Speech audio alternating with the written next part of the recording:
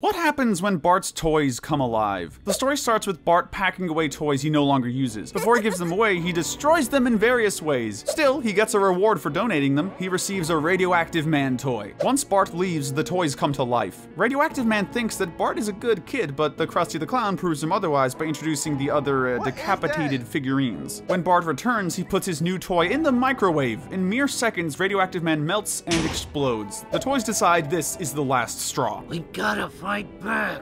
While Bart's asleep, the toys drag him away. He wakes up, but he's unable to do anything now. Bart swears he wouldn't have hurt them if he knew they had feelings, but Milhouse interjects. You treat me bad, and you know I have feelings. Without hesitation, the toys begin to operate on Bart's body. Later, Lisa finds him under the treehouse. He's unresponsive, so they bring him to Dr. Hibbert. At the clinic, they discover that Bart's body parts were replaced with toy parts. In the end, the toys rejoice in victory and play with Bart's corpse the way he did to them. So now you know.